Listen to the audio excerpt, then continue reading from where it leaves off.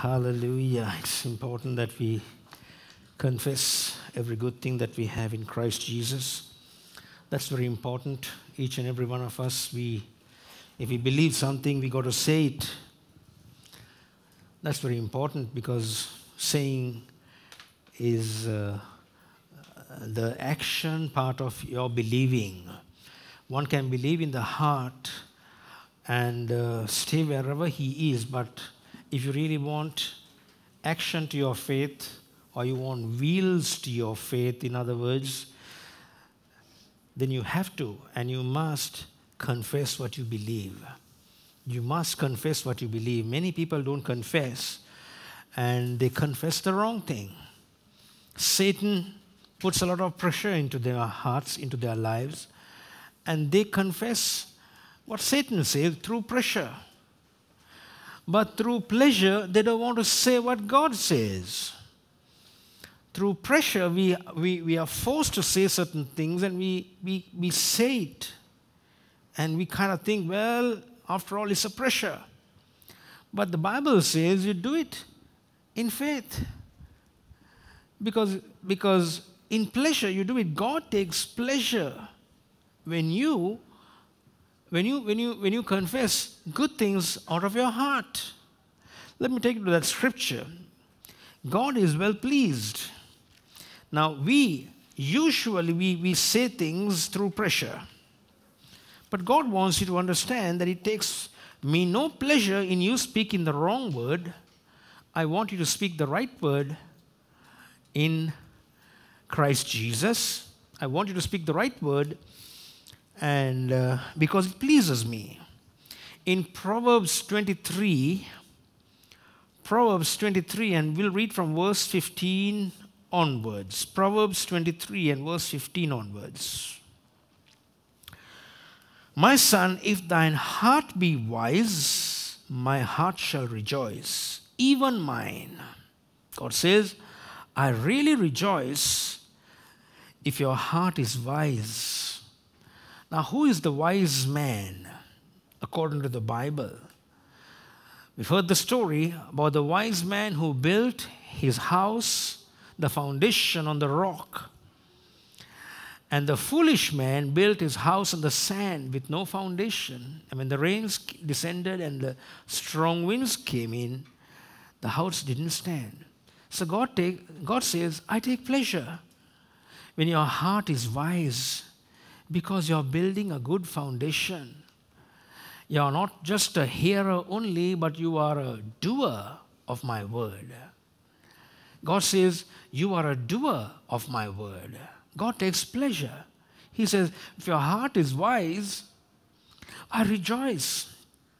God says, my heart rejoices, even my own heart rejoices, because you take pleasure.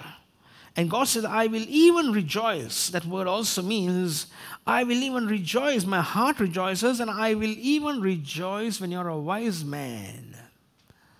So, according to the scriptures, the wise person is not somebody who is, not that we despise, somebody who is academically strong enough to understand being intelligent in this world. But he can be so dumb in rejecting the gospel and rejecting the word of God, the very creator of the universe.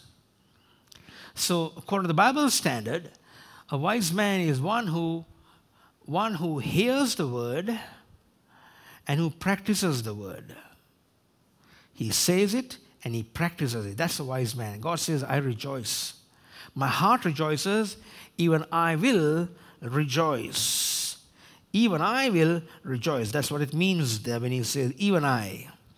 Verse number 16, even my innermost being, verse 16 says, yea, my reins shall rejoice when your lips speak right things. Say not the wrong thing. Say the right thing. It goes a long way. A bad thing goes a long way. A wrong thing goes a wrong way. And also a long way, and a right thing also will go a long way. People don't want to speak the right thing. People want to say what is most choicy, what is most acceptable in the society. It kills me to death. It tickles me to death. I feel miserable. It's hectic. I'm tired over and over again. And no wonder when you fall sick, you have given bullets to the enemy to shoot you down. And when you're feeling weary, you say, didn't I say that I'm getting weary? Age is catching up. I'm not strong enough. Somebody can be also healthy, even doing all the exercises right, but if his words are not good, God says, I don't take any pleasure. Yea, my reins, my innermost being shall rejoice when your lips speak right things. The lips is a place where you release. And there can be thoughts that can come up to your tongue and you might say, should I say it or not? Don't open your mouth. Zip your lips. Say, if you don't want to say it, you can hold it back and say, right, okay, I take those words back. I don't want to speak those. I'm going to speak everything that is good. I'm going to speak the right thing. Right thing. In Isaiah chapter 50 and verse number 4, God says, I wake you up. Isaiah 50 and verse 4. 50.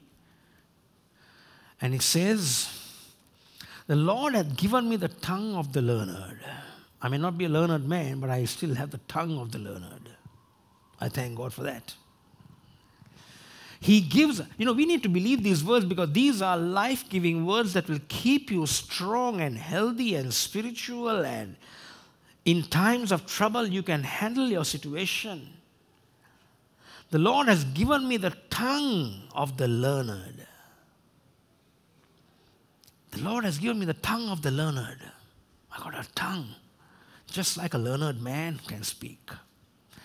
That I should know how to speak a word in season to to him that is weary.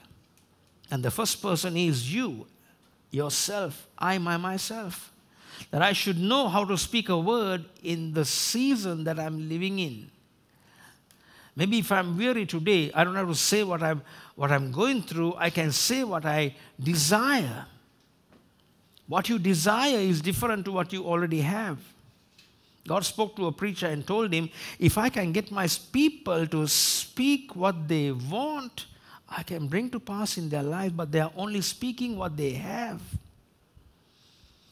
If you speak what you have, then you're not going to take off the ground. You got to speak what you desire. And the Bible very clearly says you are a righteous man and God gives you good desires, not evil desires. And you would know you have a strong conscience by the Holy Spirit himself that you're not going to ask for the wrong thing. Every child of God has a strong conscience within them. That's why they are able to discern things. That's why they are able to say no to a lot of things. Likewise, when you have a strong conscience, you are speaking or you're asking according to your conscience. The proverb says, the desire of the righteous is good always. The desire of the righteous is good. You're a righteous man. People love to call themselves sinners, unworthy, a piece of dust, a nobody. But God wants you to call yourself the righteousness of God. He made you right in the presence of God. You are righteous. We are righteous in His sight, not because we have done good things, because of what He did for us on the cross. And He has brought us, elevated us to a platform by saying, you are the righteousness of God now. You are the righteousness of God. So if you're righteous, then your desires are going to be good. Your desires are going to be good. Proverbs, I believe it's in, let's turn to that maybe, and then come back to that other scripture again. The desire of the righteous, it's 11, 23, 11:23. The desire of the righteous is only good. Trust your desires. I mean, when you have a good desire, trust your desire. Don't say, I think, that has come from the flesh, that has come from the devil, or that's because somebody else has it and maybe I want it. But the Bible says you're the righteousness of God, you're the righteous man, and your desires are always good. Good. You don't want to even ask because it's too big sometimes. We kind of think, God, it's too big for me to desire. There's some good things you can ask from the Lord because the desire of the righteous is only good. Let us be faith people, surrounding ourselves with faith instead of surrounding ourselves with the unbelief that is in the world and the fears that is in the world. People kind of think that we all have to be, all got to be bogged down to the world and we are supposed to be under the world. But God didn't say that. He said, you're a righteous man and your desires are only good. And Jesus said in Mark chapter 11 and verse 24, whatsoever things you desire, right? Let's go to that scripture. And Mark 11 and verse 24, therefore I say unto you, what things soever you desire, now understanding that you're a righteous man and your desire is only good, whatsoever things you desire. Many people, they go down to the grave with all their desires, along with their desires, because for many years they have never opened their mouths and requested the Lord. They have never move towards what they desire. And they will say, oh my God, I missed a lot when I was here on earth. I would have done much more for Christ. God made us to be doing His will. So He puts good desires into our hearts.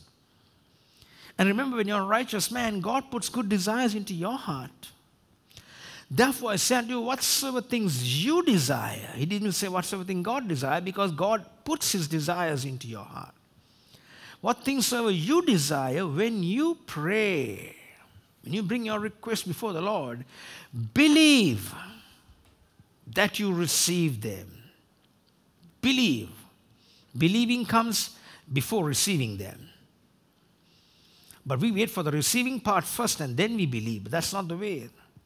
That's putting the cart before the horse. It takes you to the wrong destiny. Believe that you receive them and you shall have them. Believe that you receive them and you shall have them. So, you shall have them comes after you believe.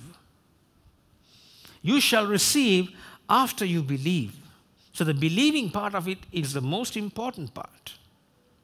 Now, if I believe, I'm not going to get stuck with my belief inside of my heart. Oh, I have a lot of desire, but I don't want to say it out. I don't want to declare it because I'm afraid if the devil hears it, maybe he'll tamper with my prayer. Well, that's what you really want to do. Let him hear what he wants to. If you're truly a believer, you also have a saying part of it. If that beggar who was seated by the roadside with his old tattered garments and said, if Jesus really is a man of God and a prophet of God, and if he is sent of God, he should know my desire. He should know that I'm blind here and I like to get healed. But that was not so. In the crowds, in the midst of thousands of people, I suppose, or maybe hundreds, let us say, hundreds of people walking down the street, this blind man, he just heard all this commotion and he said, what's happening? Who is going by? And they said, Jesus of Nazareth is going by. He said, I know who Jesus of Nazareth is. And his declaration was not Jesus of Nazareth. His declaration was, thou, son of David, have mercy on me. He didn't want to say what everybody said. They all thought he is the son of Joseph. He is a carpenter's son. They wanted to believe him. That's all they believed. And they just walked by. They just passed him. Maybe we should go to that scripture. Let's read Luke chapter 18 and the latter part of it. Luke chapter 18. See, we got to believe and we got to build ourselves by hearing faith messages. And when you start hearing messages of faith, you start believing. And when you start believing, you can't keep yourself shut. You have to open your mouth wide and speak. Yeah, I believe if God wants, He can let me have it. No, God wants you to declare it. Say it out. Verse 35 onwards, Luke chapter 18 and verse 35 onwards, and it came to pass that as he was come nigh unto Jericho, a certain blind man sat by the wayside begging. He sat by the wayside begging because that was his profession. He wore that beggar's garment and he just begged. But when it came to Jesus, he didn't beg. He didn't beg. Just like people say, oh yeah, God met his need because he was begging. No, God didn't. Jesus passed him by while he was begging. Jesus passed him by and people think, oh, it's so humble for us to beg from God. Oh, please, Lord, give me, Lord. I need, Lord. I'm just really going through this. Oh, God, please, Lord. And people think the more they beg, they get from God. But that's not the way God gives us. That's not the way He gives us. And the next verse says, and hearing the multitude pass by, he asked what it meant. He asked what it meant. What's all this commotion that is going around? And the next verse, and they told him, Jesus of Nazareth passeth by. Now when you think of Jesus of Nazareth, you would always think of a carpenter. You'll think of a carpenter's son he is. You would think he is the son of Joseph. And he is somebody who is, we know his brothers and sisters. That's how people recognized him. They said, Jesus of Nazareth is passing by. They probably would have been saying this. But when you come, now this was the reply that he got from the people. But see the next verse. It really changed me when I heard. He should have cried out, Jesus of Nazareth. Why didn't he? He didn't cry out, Jesus of Nazareth. He cried or made a strong declaration by saying, Jesus, you are the son of David. You are the son of David.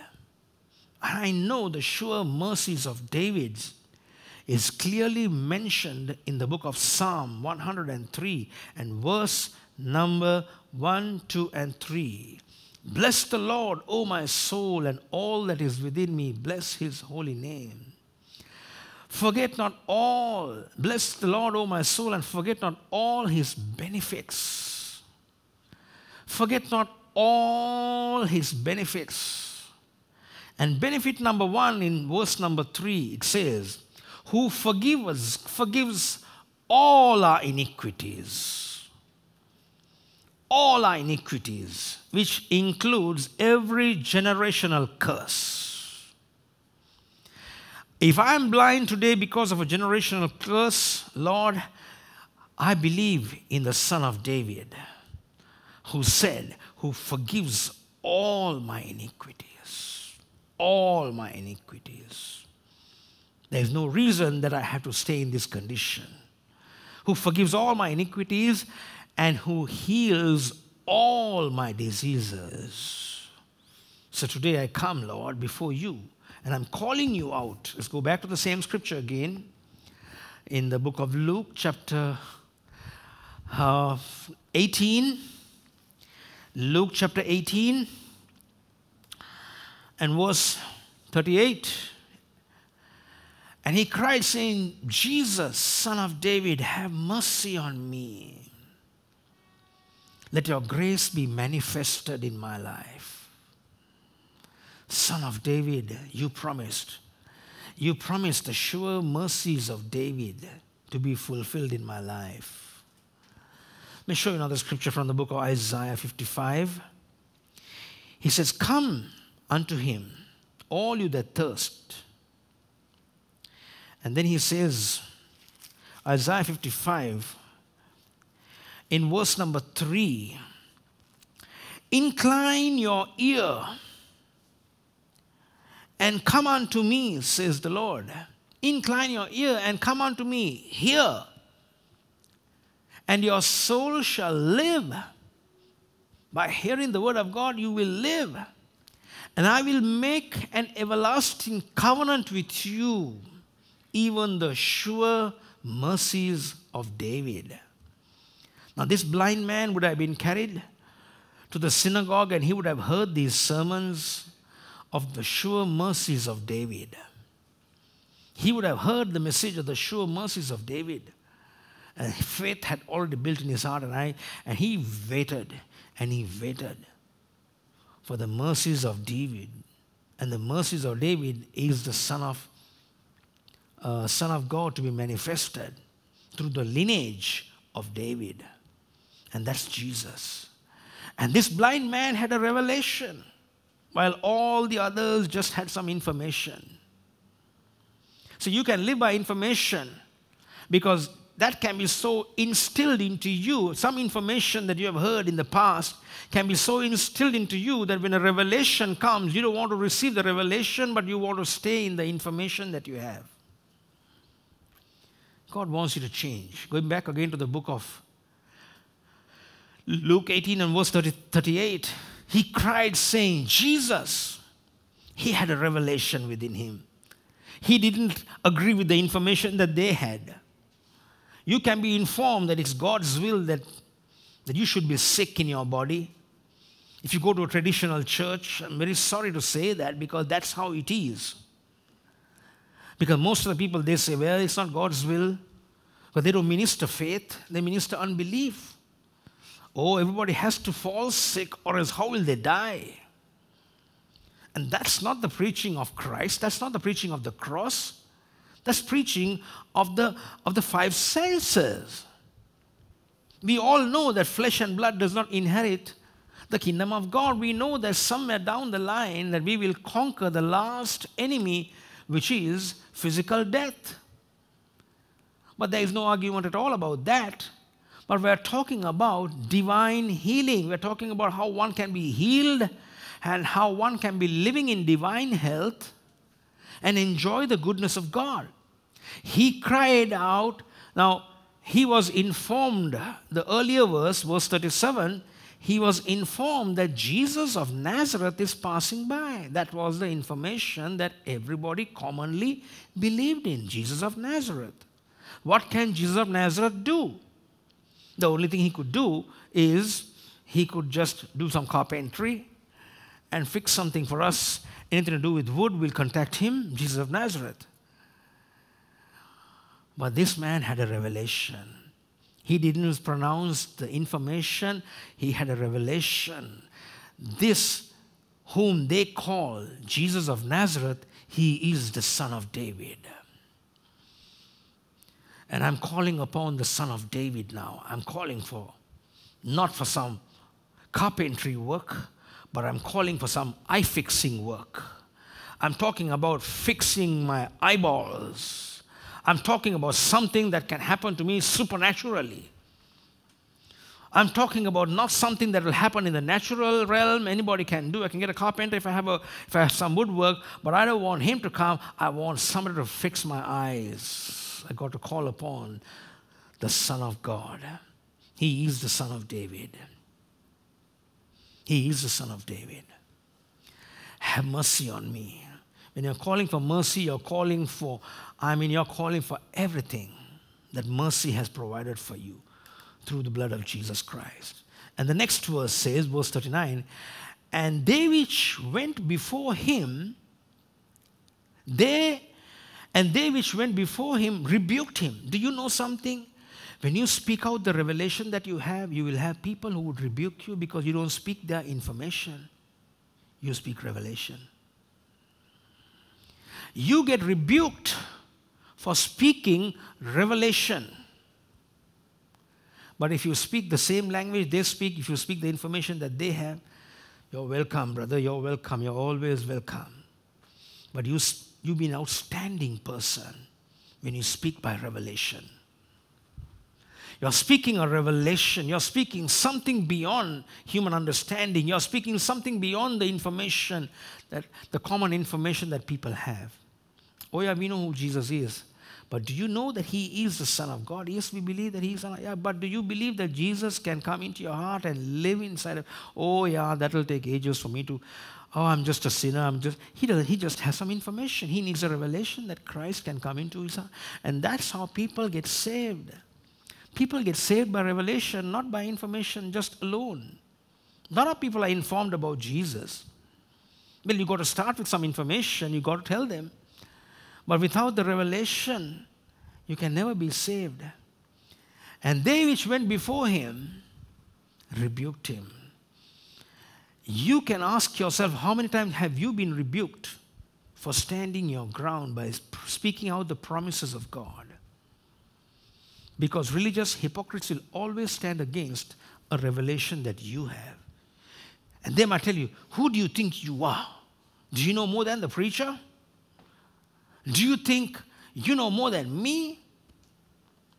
I wouldn't be surprised. Jesus, he said, out of the mouths of babes and sucklings, you have ordained praise to shut the mouth of the enemies.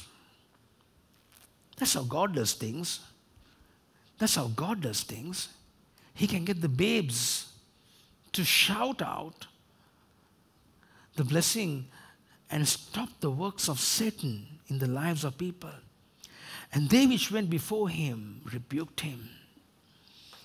You get rebuked if you start saying, I believe that God is my shield and my protection. That God is my ultimate source of supply. I know I'm working. I know that there is a pathway that I get my wages, but I believe for great rewards in my life. And they think, who do you think you are? You think you're a millionaire's child, the way you talk? You can say much more. I'm talking about the one to whom the cattle in the 1,000 hills belong to. I'm talking about the one whom the mountains belong to. I'm talking about the one who says the silver is mine and the gold is mine. Or they will say, he's a nut, we'll just take him off. He should not be around us because he's too proud to be around us. We are so humble. And we are so unworthy in the sight of God. We are dust. We're just nobodies. We are nothing. And how could I say that my Father owns the cattle in the 1,000 hills? The Bible says so. Let's turn to the book of Psalms 50. Psalms 50. That's the attitude that you should have when you bring your tithes and your offerings before the Lord. Psalm 50 and verse number 7. Psalm 50 and verse number 7. Hear me, O my people, I will speak, O Israel. Now he's speaking to us as much as he spoke to Israel. And I will testify against thee. I'm God. I'm testifying against your unbelief and your fears and your doubts. I'm God. Even your God. I'm not just God only, but I'm your God. It tells me that I'm in covenant with you, that I'm bound to meet your needs. Which means I got to believe to see how God works in my life. And the next verse, I will not reprove thee for thy sacrifices or thy burnt offerings that have been continually before me. In other words, I would not rebuke you for the sacrifices and the burnt offerings or the offerings and the tithes that you have brought before me. I'm not going to reprove you or rebuke you for that. I'm not going to rebuke you for that which you have continually brought before me. I'm not going to rebuke you. I accept it. And the next verse, I will take no bullock out of your house, nor he-goats out of your folds. I'm not taking anything from you by you bringing your sacrifices to me. I'm not taking, we always think God takes it from me. God took away my 1/10. God took away my offering. He said, I don't want anything. If you're giving it in that attitude, I don't want you to even bring it to me. I will not take a bullock out of your house, nor a he-goat out of thy folds. The next verse, for every beast in the forest is mine. He says, everything belongs to me anyway. Everything belongs to me. Every beast of the field, of the forest is mine, and the cattle upon 1,000 hills is mine. Well, if he owns the cattle, surely he owns the lands too, which includes everything. He's not rented out anything from any man. Everything belongs to him. He uses the mountains, the hills, for his cattle to be fed. He says, that's who I am. Every beast of the forest and the cattle upon 1,000 hills, they're mine. The next verse, I know all the fowls of the mountains and the fields and the wild beasts of the fields are mine. He says, I'm the possessor. I possess everything. And what does it mean when he says, I want you to believe, when you give, that you're bringing it to the King of Kings and the Lord of Lords and the great Jehovah Jireh, the Almighty God, who is willing to. He says, it's your attitude that I see when you bring. The next verse, if I were hungry, I wouldn't tell thee. He's not taking anything for himself. For the world is mine and the fullness thereof. He says, this is all what belongs to me. Everything belongs to me anyway. Everything belongs to me. So why would you want to hold it and say, oh, it's mine? See, it's all has to do with this attitude that we bring before the Lord, because God is willing to honor us and bring us into a place where we have over and above, that we would have enough and more to give to every good work. That's what he wants us to understand when we bring our tithes and our offerings. It all has to do with our attitude. The next verse, will I eat the flesh of bulls or drink the blood of goats? God is not bloodthirsty. He's not going to eat any flesh. The next verse, offer unto God thanksgiving. Thanksgiving. Come before him with thanksgiving. Lord, I thank you for this opportunity that you have given me, that I can bring my offerings and tithes unto you. And I will pay my vows unto the Most High. I will bring my vows. I'll come before you with my offering. It's an attitude that you come with. The first death that we see in the Old Covenant, or in the very origin, in the very beginning, where Cain had a problem about his attitude, and he killed his brother. And in the New Testament, we also see Zechariah and Ananias having a problem with their attitude, and they got killed because they believed the lie. Sad to see when they bring their offerings and they come with an attitude in their hearts. Oh, they take all my money away, and God is taking away my money, and why can't he do something else? Why can't he rain down some money? He has rained down everything that belongs, that needs to be rained down into our lives, but he wants an attitude from us. And Sapphira and Ananias, they both heard the voice of the devil, and they lied to the Holy Spirit. Maybe quickly we can put that scripture up and come back to the scripture in Acts 6, I believe. Acts 6 or 5. The first few verses. Acts 5. But a certain man named Ananias and Sapphira, his wife, sold a possession. And when they sold the possession, they decided what they're going to do with it. And they said it. They made a vow to the Lord. And the next verse says, and kept back a part of the price. His wife also being privately to it. They got together and said, okay, the preacher, we don't want to make the preacher too rich, and we want to keep him too humble. We don't want to give what we decided to give. So we are going to keep some and then give. And then maybe we would decide later. And they heard the voice of the devil, and they brought a certain part and laid it at the apostles' feet. And the next verse says, and Peter said, Ananias, why has Satan filled your heart to lie to the Holy Spirit? They were not lying to Peter.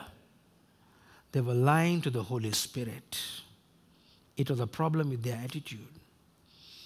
It was a problem that they had with their attitude, and kept back part of the prize. And the next verse we find that and the judgment came upon him. Whilst it would remain, was it not thine own? When it was theirs, it belonged to them. But when they said, now we decide to sell this property and go and use it for the right cause, and we're going to give it. Because at that time we found that people were doing this with a good attitude in their heart, and they were joyfully bringing their belongings for the preaching of the gospel and the work of the gospel. And after it was sold, was it not thine? That was, and after it was sold, was it not in thine own power?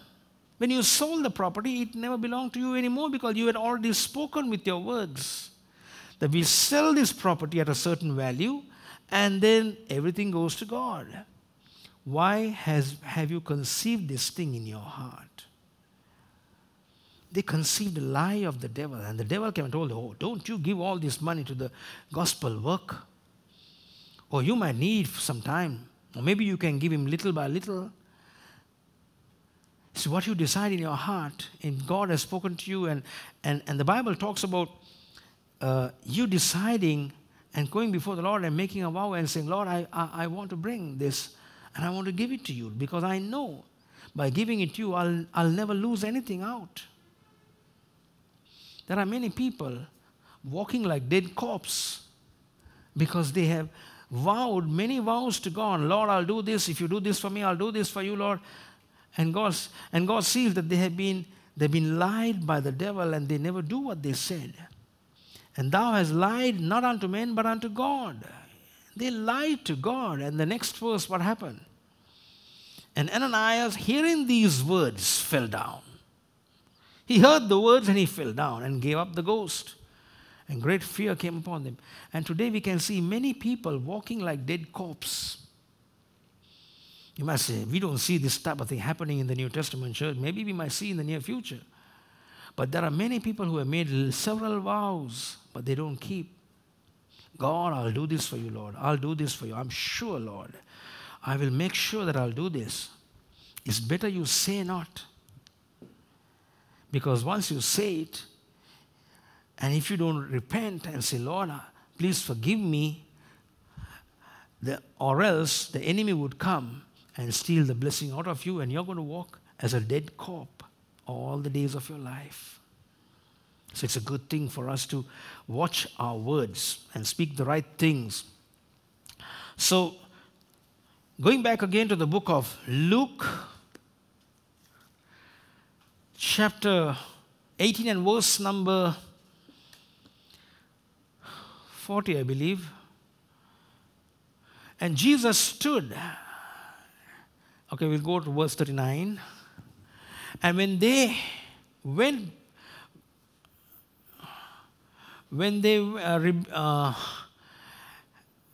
and they which went before him rebuked him. You get rebuked for the right words that you speak. That he should hold his peace. How many times have you heard the word that has really made you free, set you free? And you said, I'm going to get onto this word and I'm going to live with this word. I'm going to say this word. I'm going to declare these promises. I'm going to not only say this, but I'm going to even educate this to other people also. I'm going to bring this knowledge to other people also. I'm not going to stop. I'm going to have that fire in me and I'm going to talk to people. But when you got rebuked by one person, some religious character came by your way and told you something, and you say, oh, I'm going to hold my peace from today onwards. I'm no longer going to say anything more. Because they kind of think that I belong to this bunch and that bunch, and you got to be careful about this bunch and you got to be careful about that bunch. They overdo things. There's nothing to overdo here. This is the activation of this blind man's faith to receive from God. And when they rebuked him that he should hold his peace, he didn't, like most of us do. Like most of us, we kind of, think, well, why should I get into problems? After all, I need friends. I need my good relatives. I need people, a good neighborhood. And I wouldn't want to make them displeased at the cost of you living a joyful life. You want to stop because they don't like it? Jesus said, I come to you as a sword. In the family you will have 5 and 2 for me and 3 against me. And don't you think that I come and bring peace into your life? I come as a sword. Jesus said. I didn't say, Jesus said. So when the sword comes, there may be times that you have to make your decision and say, I'm going to walk this walk. Not a religious walk. I'm going to believe. I'm not going to hold my peace just because somebody in the house doesn't like it. I'll keep my peace with them, but I'm not going to hold my peace. I'm going to declare. I'm going to say what I believe. How many children of God have been duped into believing something that is not scriptural because of the rebuke that they've had from people? Maybe God has a calling in your life that you should be doing something, but you want to do it on the sly. I don't want to get in too deep into it. But this man was bold. He walked boldly and he cried out so much the more. If you started saying that I'm healed by the stripes of Jesus and somebody didn't like it, you're going to howl and you're going to leap for joy and say, I'm healed by the stripes of Jesus. You're not going to stop just because somebody doesn't like it. I had many people who tried to put that blanket covering over me and say, oh, don't get into an extreme. There's nothing. God is in one extreme and the devil is on the other extreme. Anything in between is lukewarmness. And Christ says, I hate lukewarmness. I will spew you out. Read the book of Revelation 3 and verse 15. I'll spew you out if you're lukewarm. God is in one extreme and the devil is the other extreme. There's nothing for us to put together and say, well, okay, we got the scripture there. So because you are lukewarm, neither hot nor cold, I will spew you out of my mouth. Right? God doesn't want us to be lukewarm. He wants us to be hot or cold. Lukewarm is very, very dangerous. So many people who kind of live this lukewarmness, and then God says, I say yuck to it. I don't like lukewarmness. You better be hot for me. You better be hot for me. So this blind man is a wonderful example for every one of us who believe in declarations, who believe in revelations, not just to have some information, because information is all right for natural things and even for spiritual things. Maybe probably an information might help you to step into a revelation. But don't stay in the little information. Every information must be checked out with the Word of God. Any preacher who speaks, let's go to the Word, check with the Word. Go to the New Testament. Don't just take an Old Testament scripture and pull it out and say, here what Job said it. So that's in the scripture. Job said, God giveth and God taketh away. Blessed be the name of the Lord. So people take that scripture out of context and say, there, see, Job said it. Well, Job said it through his pressure, but if you read the whole story, the devil was behind the scene. The devil put pressure on him, and he said, God gives and God takes away. He had no revelation at all about the devil taking things away from him. Until 9 months later, he realized that my judgments and my discernments were wrong, and I'm going to put my hand in my mouth and I'm going to say, God, you are everything. You know everything. And God blessed him twice as much as he had. Everything was restored back to him when he repented. Going back again to the book of Luke chapter 18. Luke chapter 18, and they that went before him rebuked him. Have you been rebuked because you're spiritually strong? Either jealousy or ignorance, they rebuke you. Because when you start walking in the blessing of God, when you see that your confession brings your possession, when you start confessing and when you start acting differently, you're talking differently, you're moving differently, they would say, hold your peace. But you got to say, I'm going to do it more. Just like they tried to do it with David. David, he found that the only way is the old method that we need to use to bring the ark back to Jerusalem is to use not any modern, new method of worship and praise and bringing in the presence of the Lord. Originally they probably would have told David, maybe we will use a new cart. And they used a new cart, put the ark on the new cart, and they brought the covenant. They tried to, the ark of the covenant. And then we find that Uzziah, the man who touched the cart, was trying to slip off, and Uzziah touched the cart, and then he died. And David was displeased, and he said, I'm going to go back to the old method. I'm going to get the Levites to carry the ark on their shoulders. And we're going to make a joyful noise.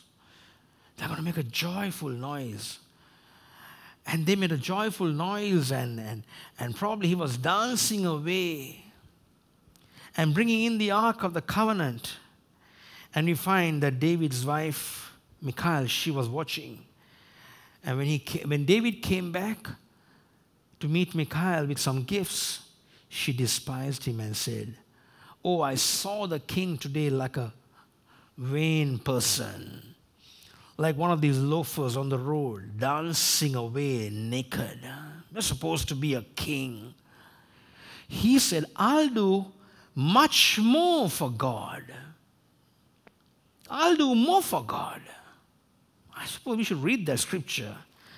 It's in Samuel, if I'm not mistaken, 2 Samuel. I'll do even more if I have to. Because God, the presence of the Lord means everything to me. In 2 Samuel chapter 6, maybe you can go home and read all the scriptures. It's good for you to know. In verse 3 we see they found a new method of bringing the presence of the Lord by using a new cart. Today we find lots of churches using new methods to bring down the presence of the Lord. They kind of think, we need to get the youngsters, get involved with this, get involved with that. And, they try to do all kinds of things, but they still fail to bring the presence of the Lord. And they set the ark of God upon a new cart and brought it out. But it didn't work. It didn't work. So they went back to the old method. And verse number, you can read all that there. We're not going to go into all that. But then verse 14 we find,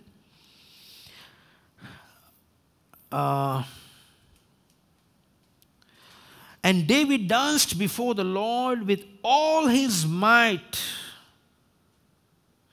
And the verses before that, they found that Obed-Edom got so blessed, and David said, I want to be brought to Jerusalem that all the people might be blessed, not just one person.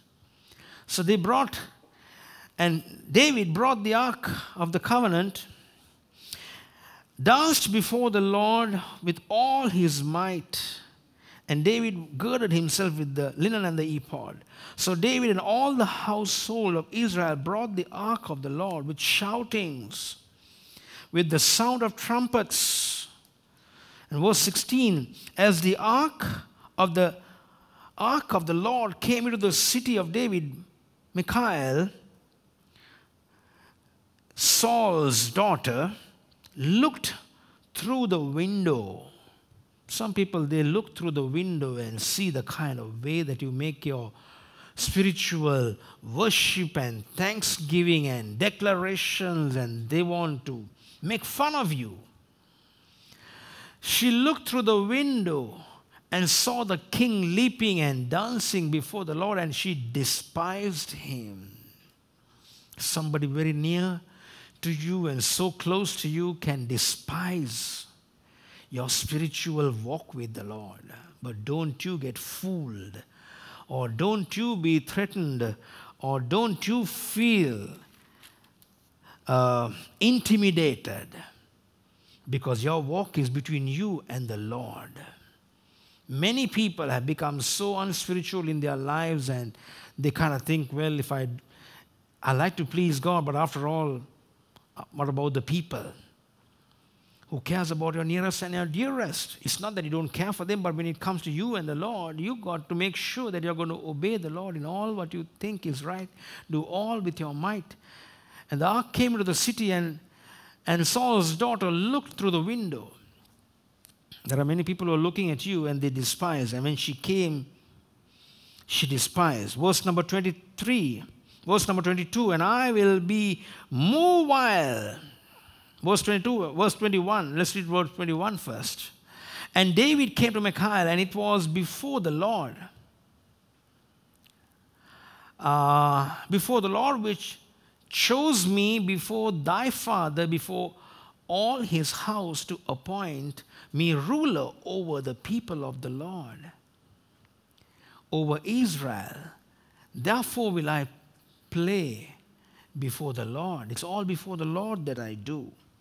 She despised. Verse 20, actually, she despised. And David said, I will do. And I'll be more vile, verse 22, than thus, and be based in my own sight. It's not me, it's God in me. Everything that matters is God. I'll be more. And the maidservants which thou hast spoken of, and of them shall I be had in honor. In other words, he said, I'm going to be even worse, just like this man. He said, my spiritual walk with the Lord is never going to be, there's not going to be any hindrance coming by trying to stop me from serving him, loving him, speaking his words. And my commitment will never be a kind of commitment that I'll just be intimidated by the people around me. I'll tell you one thing, if you really want to do it all your heart and soul and mind, you better be before the Lord. It's you and the Lord, not people around you. It's going to be you and the Lord, right? So we're going to just close from there, and it's time because, But I want to really come to one more scripture and close, because do all things with all your might and strength in the presence of the Lord, and don't you be intimidated by anybody. Well, I think we should close with Luke 18, and I just want to read one more scripture from John before we close. Luke 18, we'll close the story there. And verse number 39, and they which went before him rebuked him that he should hold his peace, but he cried much the more, Thou, Son of David, have mercy on me. He shouted, and he cried out his covenant, what belongs to him.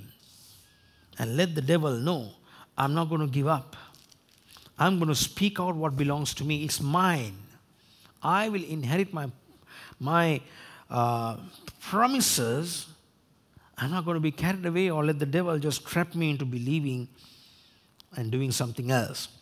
And Jesus stood and commanded him to be brought unto him. And when he was come, Jesus stood. I like that scripture. Jesus stood. He couldn't move because of the words that were spoken by this blind beggar. He said, I couldn't move. It was like God speaks to me through visions, and when I read the Bible, I sometimes see.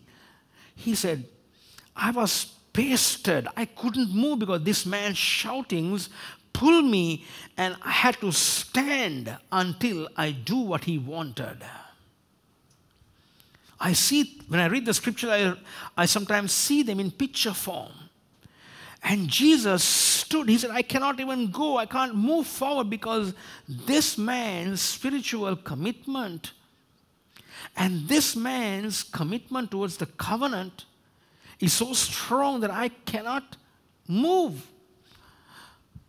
I cannot displease my Father. I have to answer him because he's calling out in faith.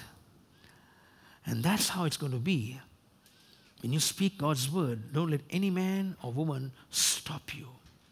Speak the word and never be intimidated. And God heard his prayer and he spoke to him. I'm going to close with this scripture that was really so much of a blessing to me to understand. John chapter 12.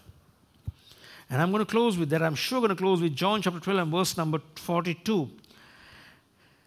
Nevertheless, among the chief rulers, now here we find among the chief rulers also many believed on him. Many believed on him. You find many believers around you. They believe.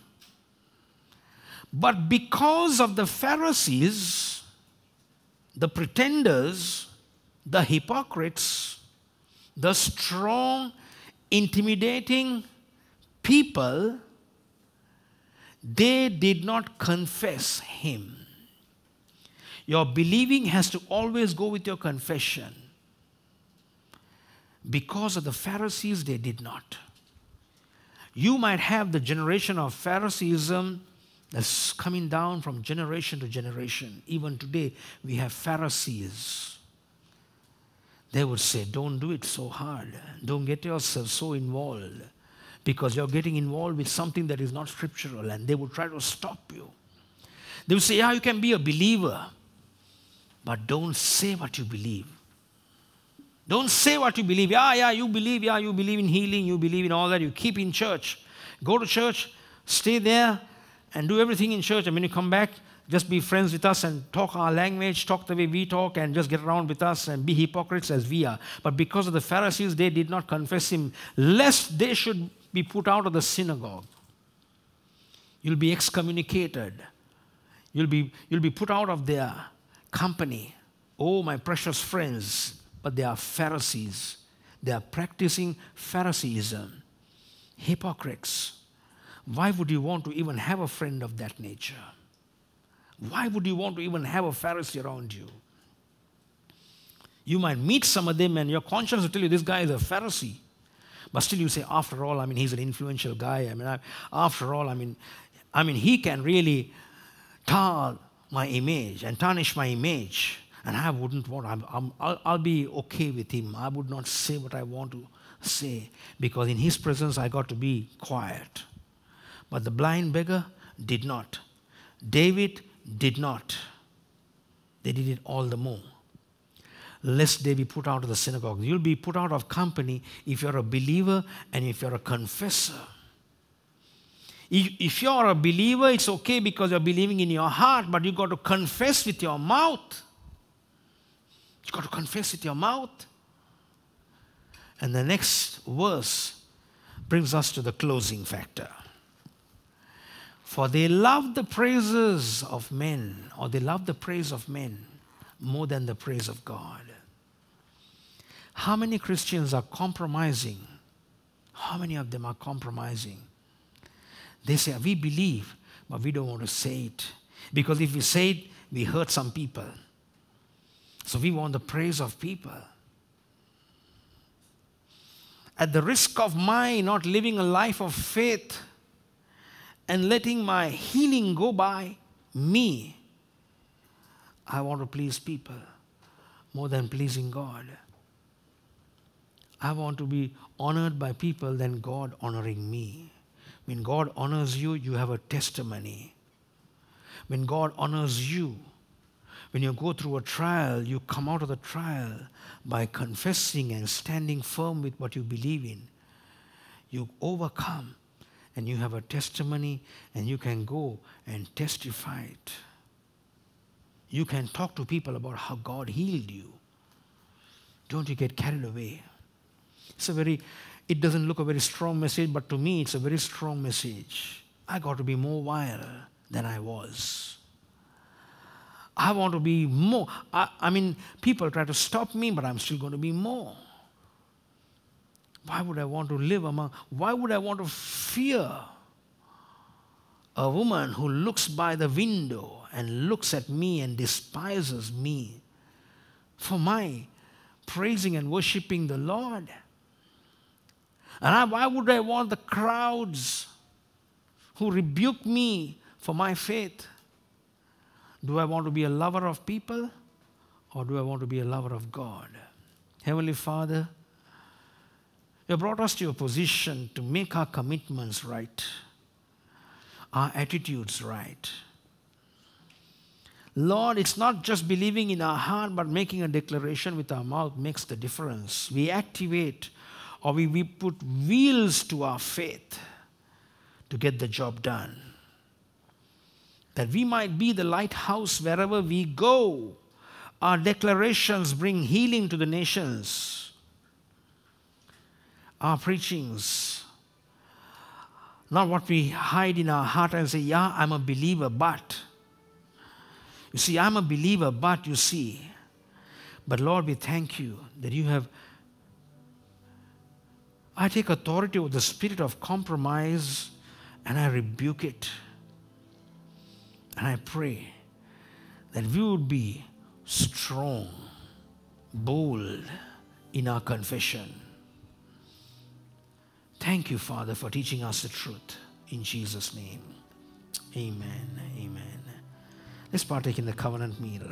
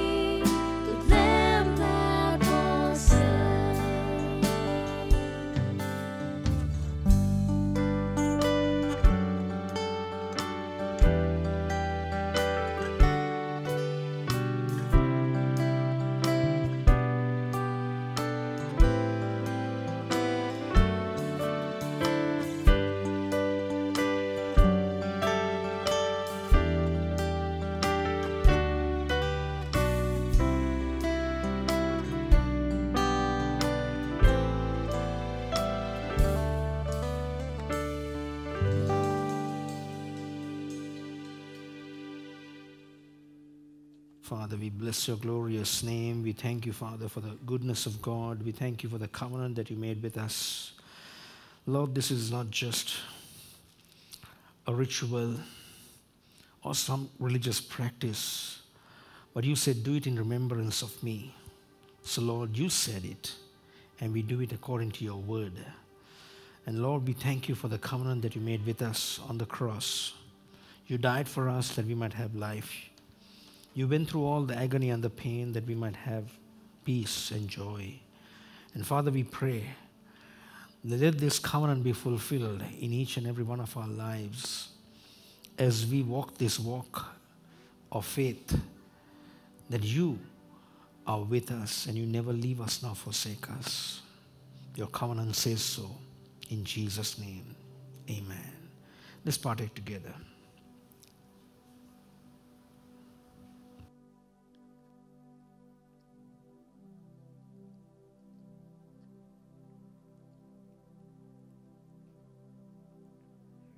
Thank you, Lord. Thank you, Lord, for the covenant. I pray healing into the lives of people. I speak joy into the lives of people. I speak bondages be broken in the name of Jesus. I pray in Jesus' name that there will be boldness arising in the lives of people, that they would desire, even as the good and the righteous man desires good things. I pray, Lord, for each and every person as they honor you, Lord, this day with their tithes and their offerings, that you would bless them, Father, according to as they purpose in their hearts, as you have led them by the Holy Spirit, as it is written according to the Scriptures, that they would come before you and worship you and honor you with their tithes and their offerings. In Jesus' name, let's honor him. Thank you, Lord.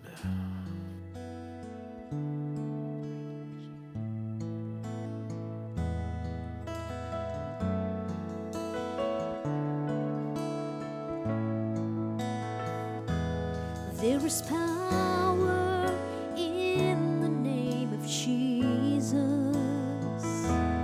There is power in the name of Jesus. There is power in the name of Jesus to break every chain, break every chain, break every chain. There is power. There is power in the name of Jesus. There is power in the name of Jesus. There is power in the name of Jesus to break every chain, break every chain, break every chain. Break every chain, break every chain, break every all-sufficient. An all-sufficient sacrifice, so freely given, such a price, Lord of redemption, heaven's gates swing wide.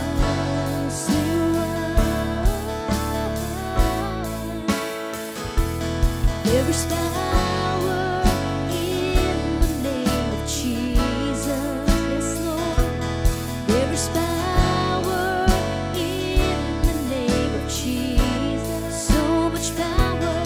There is power in the name of Jesus to break every chain, to break every chain, break it, to break every chain, to break every chain, break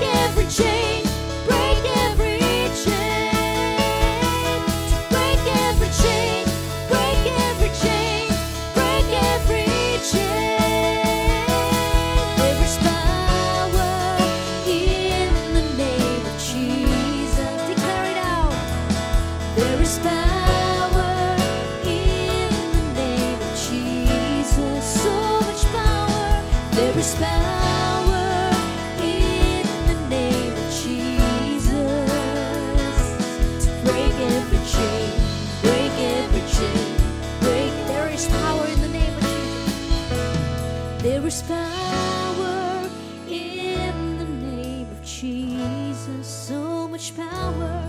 There is power in the name of Jesus. Oh, so much. There is power in the name of Jesus to break every chain, break every chain, break every chain. To break every chain, break every chain, break every chain. Thank you, Lord. Heavenly Father, we thank and praise you for this beautiful time that you gave us, Lord. We strengthen ourselves in the Spirit of God. We strengthen ourselves by the Word of God. We strengthen ourselves, O God, by all the declarations that we made. And we strengthen ourselves by the songs, O God. And we thank you, Lord, even as we honor you with our tithes and our offerings. And you said, bring all your tithes into the storehouse, O God, that there might be meat in my house. Father, Lord, you minister to us with your meat today, O God. I pray, Lord, in Jesus' name, that you have delivered us, Father, and destroyed the works of darkness out of our lives. And Father, moreover, we believe that you have made us a lighthouse to wherever we go and whomever we meet, O Father. Words that we utter are going to make people free, Lord. Our people are going to understand that there is life in the powerful words that you have put within our hearts, O God. And Lord, I pray for every believer in this place, O God, that they would declare what they believe. They would speak what they believe. I pray, Lord, that they would not be silent believers. There is nothing called a secret believer, but they're going to believe. I thank you for your grace, your love. I thank you, Lord Jesus, for keeping each and every one of us strong and healthy. In Jesus' name, amen, amen.